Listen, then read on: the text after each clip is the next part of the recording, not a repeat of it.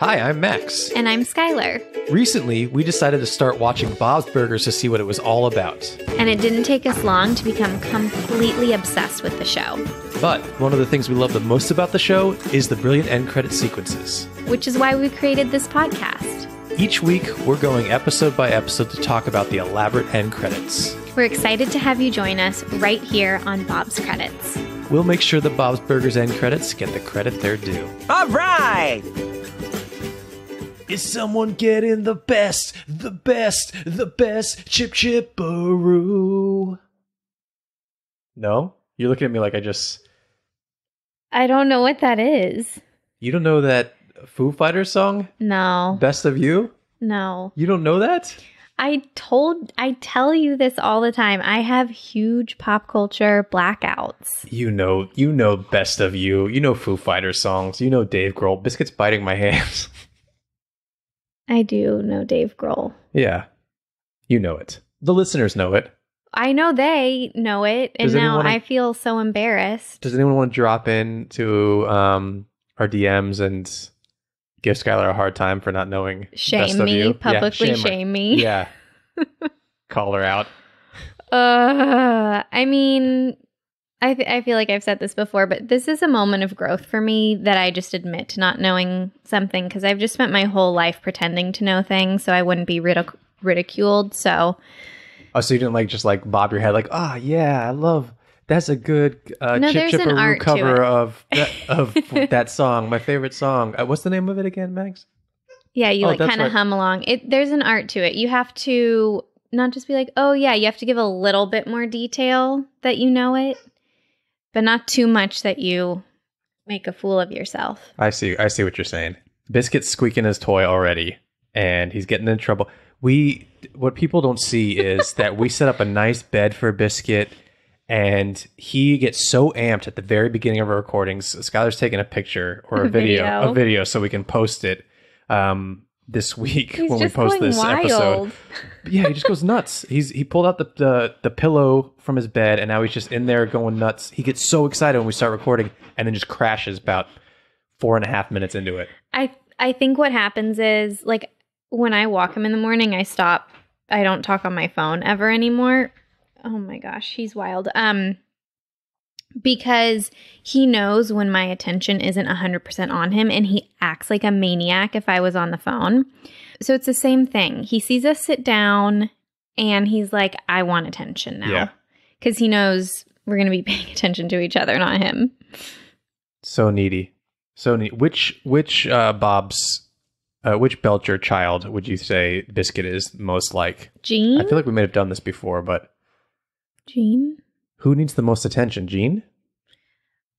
I think probably Louise needs the most attention. That's why Louise acts out, so maybe he's more like Louise, which is why, for Halloween, Biscuit wore Louise's ears. All right. Go look at our Instagram. It's all making sense. Bob's Credits, all on Instagram. Follow us. Yeah. See? Slipped it in now instead of later. I'm going to do it later, too. Don't wink at me. This is a family show. Although Linda would be winking at Bob. Oh, yeah. We have some, is this the right episode? Yeah, we have some sex toys in this episode. Yeah, the sex toys are making it. We'll get into it. They're making a comeback. Yep. They've already been featured heavily. Should we get into some Bob pun or Max pun? Let's do it. Okay. Your first pun is the weekend at Bernays Burger. Oh my gosh, I love this so much, and I'm so sorry, but I just don't think it's yours. I can't give you credit for that. It's Bob. You? How dare you? It's me. It is? No, it's Bob. I don't think you know what a Bernays sauce is. But sometimes I look this stuff up. Yeah. You know what? Next week or the following week, I'm gonna come up with something. I'm just look up ingredients that I would never come up with and make burgers. Yeah. Now you're gonna know. Or, you could trick me. Okay. Is it Bernays or Bernay? I don't know. I clearly don't know what it was. I was trying to make it sound like Bernie's. So I was going to say it's got to be Bernays, right? If they did the pun. Yeah. Okay, anyway. Okay, I'm going to try and sing this one. I'm a zucchini in a bottle burger. You. Yes. I'm going to sing this one too. The Should I saute or should I mango burger? You. Nope. Bob. And the final burger is the Great Muppet Capers Burger, topped with capers. That's brilliant. Because it's like not even like a pun. It is a pun, but it's not. Just add an S to the end of caper. You. Yes. Because you love the Muppets. How can you not love the Muppets? How can you not? They're fantastic. Go back, everyone, and watch the original Muppet movie and tell me that it doesn't hold up and that you're still amazed that those are puppets and that they managed to get a long shot of Kermit riding a bicycle. How did they do that? That's movie magic right there. It is. And we also the recently. jokes. The jokes hold up. The jokes are It was delightful. They're just great. Just great. I'm not sure how well the Great Muppet Caper holds up, though. I haven't seen that for a while. That's my friend Jazz's favorite. Oh, okay. Maybe we'll watch it then. Yeah, she watches it, every once in a while. So I think it does hold up. Okay, we're going to watch it right after this. Should we get into this episode a little bit? Let's do it. Those end credits. Okay. Skylar, can we have the title and synopsis for Season 4, Episode 4? Please. That's a lot of fours. Was that a fake laugh? I think I just fake laughed you. Yeah, because there was nothing that was funny about that, and you just... I learned something. I'm learning so many things this week. About yourself? Not about myself. About people in general. Oh. So in my book that I'm reading about listening, it's about how we're all horrible listeners and why we need to be better listeners. I'm sorry, what did you say? No, don't laugh at that. That's like the... It's a fake laugh again. That's a Muppet joke. So one of the chapters is about fake laughter. And she asks all these experts on why do we fake laugh and how can you tell if someone's fake laughing? Number one, women fake laugh 80% more. I'm not sure I got that stat perfectly right, than men, which is classic women. Always, trying to make everybody feel comfortable and good. But you can actually tell if someone's fake laughing because there's you make an eh sound or you make different sounds at the beginning of a fake laugh. Huh. Ah ha ha ha ha or ah ha ha ha ha. Isn't that interesting? Oh, interesting. I'm going to have to pay attention to how you react to me on this episode. Yeah. You know me. If I'm not cackling, it's probably a fake laugh. That's true. All right. Sorry to derail us. The title is My Big Fat Greek Bob. When Bob takes a job as a chef at a frat house, he begins to fall in love with his new brotherhood. It's all going so well until Dr. Yap, who can't let go of his old fraternity, leads a prank war with the neighboring fraternity. There's a catch, though. It's completely fake, and Dr. Yap takes it way too far in order to hide his secret. Remember the whole shaving his head, beating himself up situation? In the end, Bob saves the day, even if he does end up the victim of Dr. Yap's Operation Spit Take. Meanwhile, Linda helps Gretchen with her Lady Goods meetings. It turns out Linda has a knack for selling sex toys. Who knew? This episode came out on November 10th, 2013, and was written by Scott Jacobson and directed by Don McKinnon. Thoughts on the episode? Big pause. Big pause. It's not one that's my favorite. Our classic line. Yeah. I'm gonna say this. It might be unpopular. It is? Oh, yeah. You're gonna say something. Yeah. Okay. I'm not a Dr. Yap fan. Interesting. I'm not a big Dr. Yap fan. I like him in bits. I like him at dentist visits, but when they went skiing with him and this one in particular, I kind of like the rest of the episode, and then it becomes too much Dr. Yap for me. Definitely. I loved seeing Bob with the boys, and he didn't go to college, and he's having this college experience, and I thought when they're singing karaoke together, I think you're right. The episode might kind of go a little bit more downhill for me when Dr. Yap enters. Yeah, I just think I need him in smaller doses. Yeah, he's definitely one of the more off-the-wall characters. In this episode, we learn that he's been storing his patients' spit for years, and he has a hidden life gross. At a fraternity. Also, it was really interesting writing, the recap, because most of the time they're like so straightforward in a very satisfying way.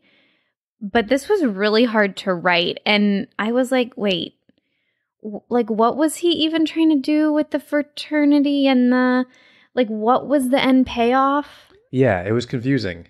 I still don't even really know. Yeah. So, yeah. Do you have any favorite parts about the episode? I do like whenever Bob gets to like let loose and have a good time. So that's fun. I love seeing Bob do karaoke. It always just makes me feel a little like I feel warm and fuzzy inside when Bob gets to have a good time, because he's always kind of like the head of the household, the strict guy, the like, we gotta work. So whenever he gets to get out of the restaurant and he actually has a good time and lets loose, it's fun to watch him do that. And I love when he brings the kids to the frat house to show it off, and it's just this disgusting house, but they're enamored by it. Like Louise is like, oh, an upside down couch. That's awesome. Fort? Yeah. To hide under and like. Yeah, the kids make the episode so much better that they come.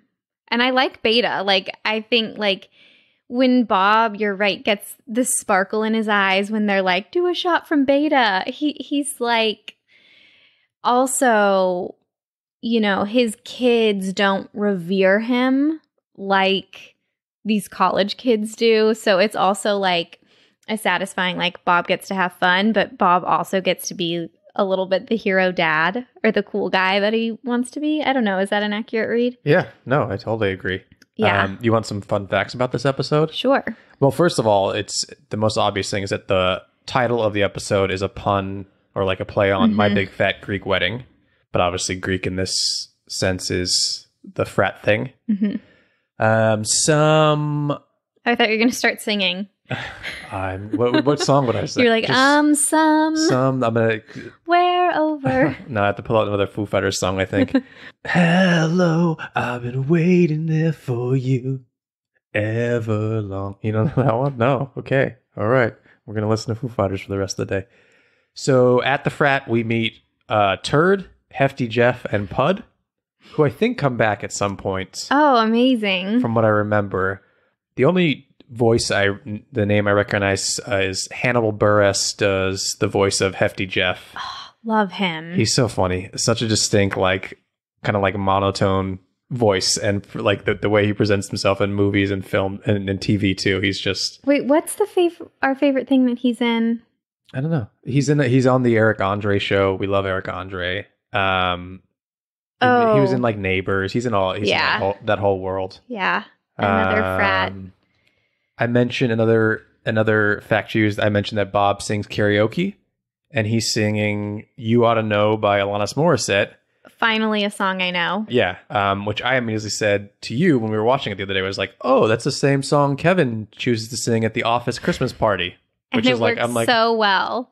It's such a perfect like song for these typically like monotone men, but both Bob and Kevin, because it's such like an angry like feminist anthem, you know? Wait, is this the same song that they sing? I don't mean to say angry feminists. I want to rephrase that. Shake it off. You know what? I don't think that you have to apologize for that. I think anger is such a valid emotion, and I think there can be anger in feminism. Well, like I said, I want to say that feminism is angry necessarily, or like all feminists are angry. Yeah, well, they're definitely. But that song is very angry. Like she's very. It's like revengeful. Yeah. Yeah, in a way. Now, I think I have a third karaoke scene with that song. Really? Yeah. It's a great karaoke song. So I know it's the same artist, but I'm not sure it's the same song. Book Smart. Do you remember that karaoke scene? Oh, yeah. Yeah. Is that the same song? I can't remember. It sounds, yeah. It has to be. It's so interesting because the scene in Book Smart is like, it's so good, like cinematically, like it really makes you feel kind of you're in a dreamy high school party. And the song choice is so perfect, but we were like, these high school kids in 2019 are not singing You Ought to Know. You Ought to Know. Yeah, but you're right. It worked perfectly. I looked it up, and that's 3. That's so funny. It's such a popular song. We've uncovered the cinematic karaoke. We're not karaoke people, so we don't go. So maybe this is like a thing. Maybe it's like You Ought to Know is kind of like Don't Stop Believing at like a bar that comes over that they play to get everyone singing. But if you're at karaoke, if you pull out You Ought to Know, everyone's going to have a good time. Well, I have a good time watching them. I remember seeing someone do a Fiona Apple song once at karaoke, and that was a little too much. She's a little too serious. It's not as fun, I don't think. Oh, that's funny. Now I'm thinking about the parody of her at the Bob's food truckin' episode. Yeah. Oil spill. Oh no, that's Tori Amos. Oh, sorry. Oil spill. Okay, so now have your ears peeled anytime you see someone singing this karaoke song in TV and movies. Please let us know. Yeah, comes directly to us. We're gonna create the ultimate list of TV characters singing "You Ought to Know" by Alanis Morissette. The world needs that. We're gonna go buy yououghtaknow.com. I'm sure that's taken. I bet. Anyway, some more fun facts for you. As I mentioned earlier, most of these sex toys that we see in this episode that Gretchen and Linda are trying to sell were in the sex shop in God Rest Ye Merry Gentle Mannequins from season 3. They were featured. They were like on sale in the store, and there were some of the ones that like the kids released. Stinky Pete. Yeah. Oh, that's amazing. Like the little like animal characters. I love that. Yeah. So if you want to they do a good job of keeping this world, I guess, fluid. What's consistent? We definitely see things consistent, but like you wouldn't have to keep this consistent, right? It's an animated show. It's more like a nod. Sometimes I feel like it's just like a nod to the fans. Like I love the shark thing. Yeah, the dented ice cream. Yeah, but this stuff happens, and you have, as an animated show, you have the ability to just kind of like without any explanation, like things go back to normal. But certain things they keep, like we said, like the shark teeth and the ice cream machine, the bathroom, which still hasn't been redone yet, but will be redone soon. And then it's always that like weird chic, that like modern bathroom moving forward. I didn't know about the sex toys. That's amazing. Yeah, it's funny. Do you think you'd be good at selling sex toys? No. I don't know how you sell. Linda does a great job. Well, I don't know. Linda creeps me out when she's trying to... But she sells them. She makes a sale. We'll hear Linda selling the sex toy in these end credits here. Yeah, I think the key with that is she... And maybe I could take a lesson from Linda in this in my life. She has no shame. Like, nothing embarrasses her. And I think that's like a superpower. Yeah. Everything embarrasses me. Yeah, we should all care less about what others think about us the way that Linda... Yep. I mean, she has times where she cares, but... Most of the time, she's a pretty free spirit. Yep. And I appreciate that about her. Me too. My last fact is that we've mentioned numerous times that one of the illustrators does a script cover just for the cast and crew. And on this one, it was apparently kind of like an homage to Animal House with Bob in the classic college shirt holding a bottle of alcohol. Like, that's great. John Belushi. I appreciate that. Other than that, I'm ready to get into the credits if you are. I am too. Okay. Let's get the last moments before we get into the credits. So Bob has brought his fraternity brothers now back to the restaurant for burgers, but Linda is holding one of her sex toy sale parties in the restaurant. And it's kind of like the perfect matchup for a little party for these boys and for these cougars. Cougars, yeah. I think the theme of it was cougars. Yeah. Oh, you're right. Yeah. You're right. So we'll get the kind of like the kids' reaction to the party that's happening here. And these are not the most popular frat boys. Yeah, that's right. They're in the least popular frat for a reason you see in the episode. Woo! Tonight everybody gets hazed! My sisters are my brothers! I'm gonna go pee out a window! Wait, why is everybody holding vibrators?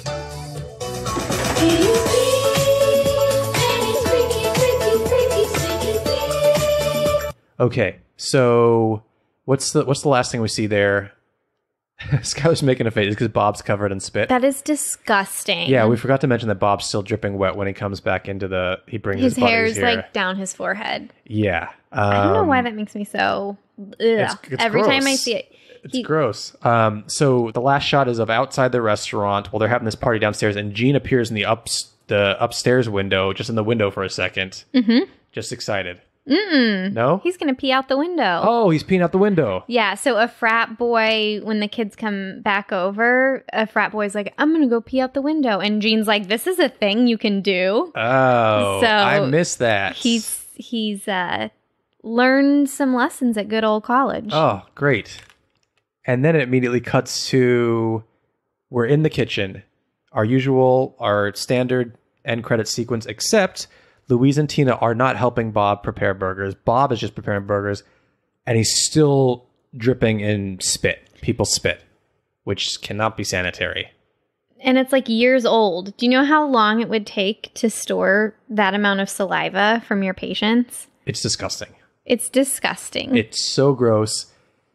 It makes me squirm. But what do we see in the service window? Let's take our focus off Bob's unhygienic burger preparation. Good point. So it's just a continuation from the last scene, like pretty much literally. So we have... Right, we talk about that, like what we try to find the time frame of when like these end credits might be taking place. Mm-hmm. This is very definitely right after... He doesn't take a shower, Max. He doesn't. Why doesn't he take a shower? He's got so many people. They want burgers. He promised burgers. They don't doesn't care. Have time. Yeah. Did you see that frat house? Yeah. Gene's pissing out the window out there, apparently. So it's not the most like sanitary. Nauseous. Yeah. It's not the most sanitary place to be eating a burger this evening. Where's Huey? Howie?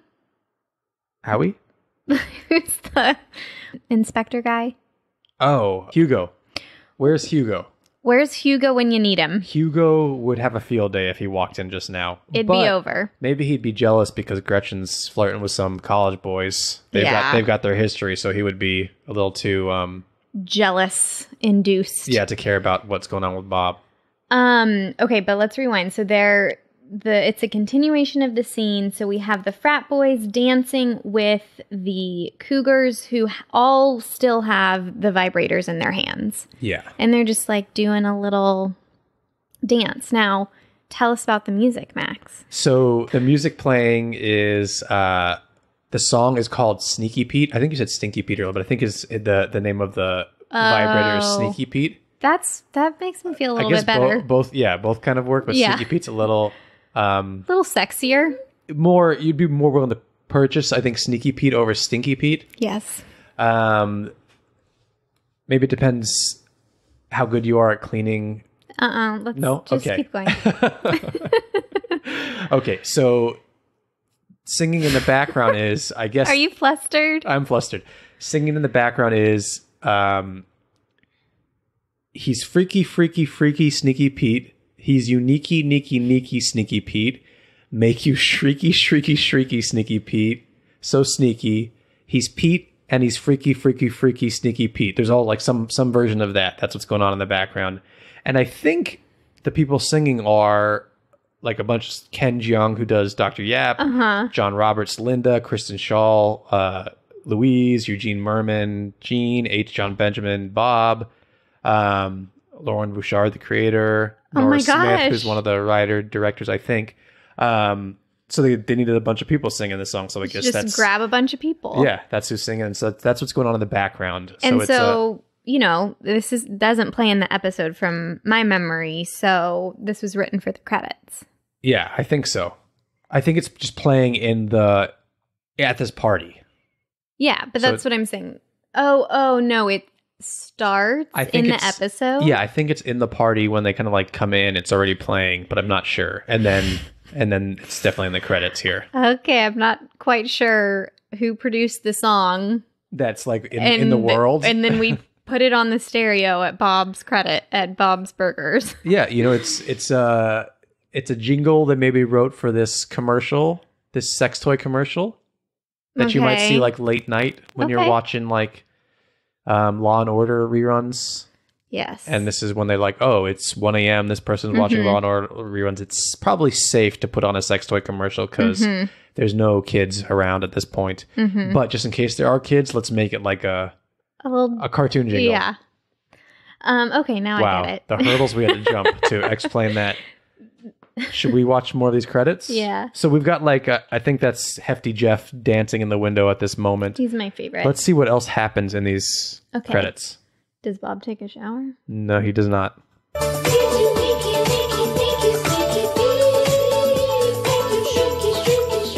So we're seeing all of these people dancing by, these characters we've seen in this episode. We also saw like a hair flip, which I appreciated. There was a great hair flip. And then we also see cute little Louise bunny ears bouncing. She's actually jumping around hopping. like a bunny. Yeah. But there's like also people are like holding the like sex toys and flopping them around too. It's Thanks for using that word. Yeah.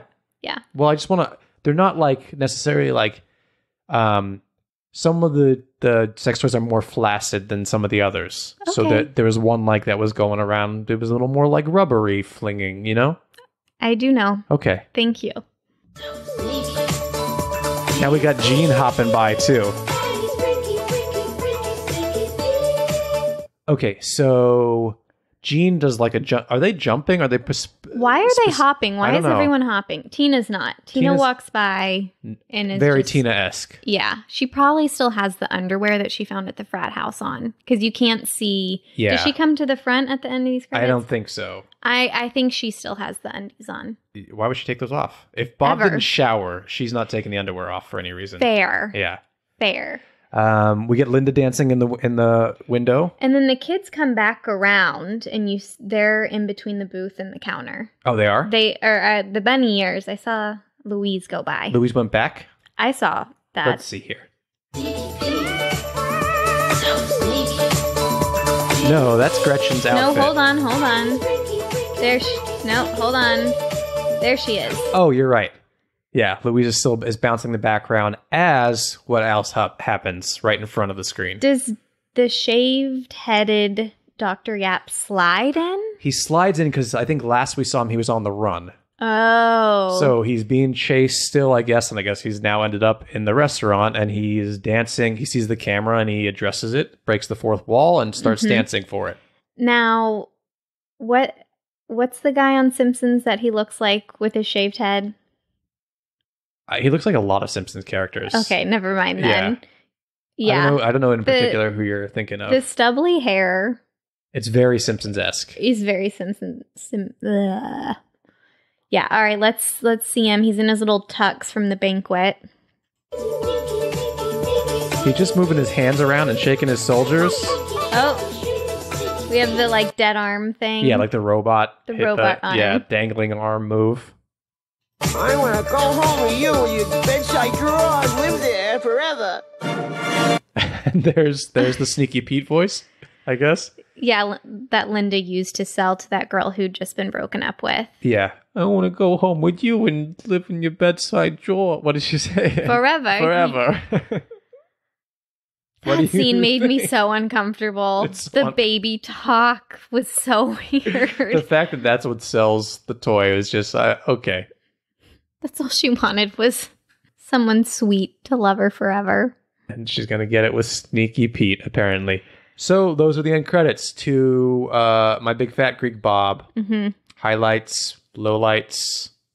I'm not feeling it. You're not feeling it? Mm-mm. Okay. My highlight is just that I like to see these two worlds, that these two like completely weird, like separate storylines coming together for this kind of like final moment. Satisfying. And celebration in the restaurant. Yeah. Low light is Bob. It grosses me out. So you don't think it's funny? Like, you think it's grosser than it is funnier?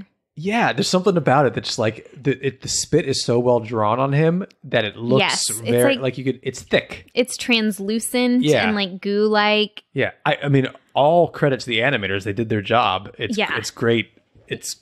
We can tell it's spit over just like him being wet. 100%. But it makes me sick. Agreed. And then also like again, I mentioned that Dr. Yap is not my favorite, and for him to come in at the end, it's like I was almost happy that he wasn't in it, and then he pops in. Yeah. So let me throw this at you then. Okay. So were these end credits better than the episode itself? No. It's tough. Again, because I like most of the episode until it gets too Dr. Yap heavy, and the credits are fun. Like, I love the song. It's very catchy. Mm-hmm. I really appreciate when they put a song in that, unless you're really paying attention, it's, us getting to like really analyze these credits and like dig into the lyrics and dig into the name of the song and see that it's related to what's going on is great.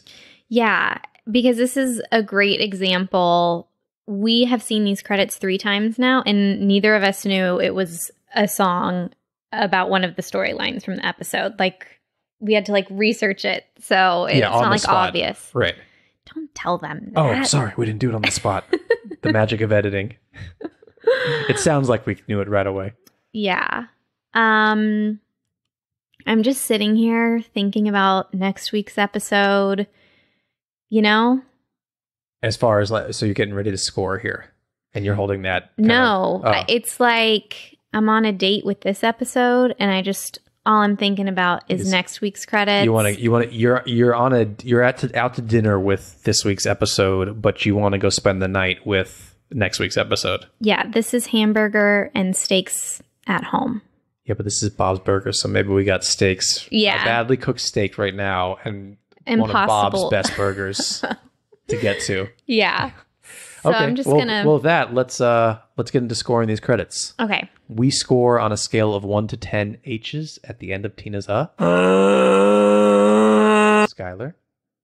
you've been very vocal about it. I don't think I should go first. I think you should. I give it. Well, the song ups it, so I'll give it a 7.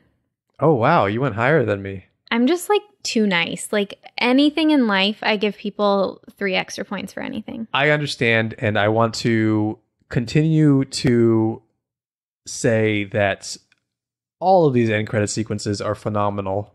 We love them to death. We just need to score for this podcast. That's how it works. So that being said, I'm going to give it a 6 H's. And that's mostly the song with a little bit of the dancing.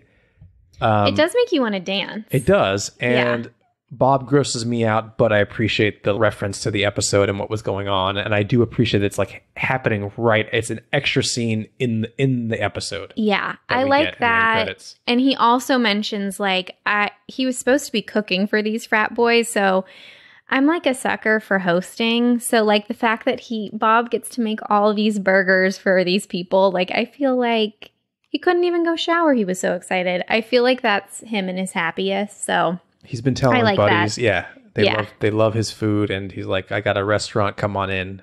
Yeah, this is a good day for Bob. Yeah, nothing's gonna stop us, sex toy party, I'm covered in spit. It doesn't matter. We're getting these burgers done. Yeah, appreciate you, Bob. So there you have it. Thank you, everyone, for listening this week. Follow us, as I mentioned, on Instagram and Twitter, Bob's Credits. Support us on Patreon, patreon.com/Bob's Credits. And leave us a review. Please. Please. We'd love you for it.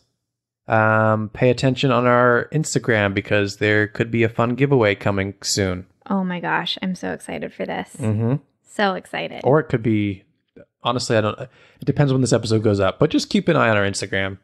Yeah. And if it's happened already, we'll have another one. Don't worry. Yeah. But you should just be on there is what I'm saying. Just wait. Yeah. On our page. Just sit there. Yeah. And because you don't want to miss it. Exactly. Don't do anything else. Yeah. Skylar, anything else you want to tell the lovely folks at home before we get out of here? I'm just going to say, stay naughty. Oh, I was scared you were going to say stay spitty or stay sloppy. Stay sloshy. Oh. Floppy. Floppy. Okay, that's enough of that.